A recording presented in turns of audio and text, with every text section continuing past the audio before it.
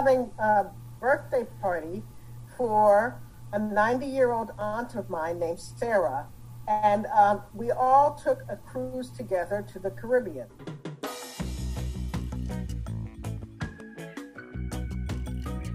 And it was an interesting gathering because it was 30 women, 30 African-American women who we didn't know each other, but all of them were relatives or friends of relatives.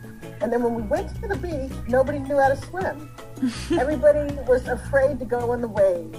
And in order to overcome their fears, people began to hold hands and then very slowly go into the water together. And then when we got in the water, everybody laid back and started to float.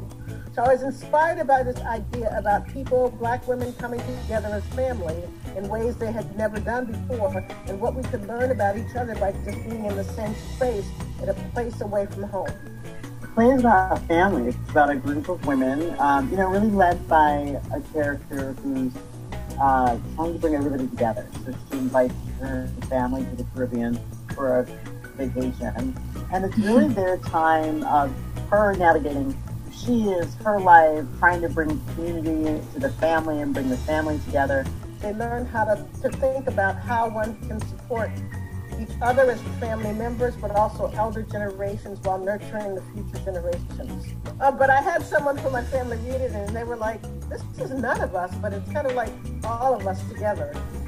I think it's relevant in the sense of, okay, we've all been locked up for 18 months. So either we've been locked up with our family or we've been separated from it and we're coming back to them. And I think it's so relevant to really come to terms with what's going on in your family and the dynamics and who they are and who we are and that life moves forward. I think one of the things the pandemic has taught us is, how life continues and how important it is to stay connected.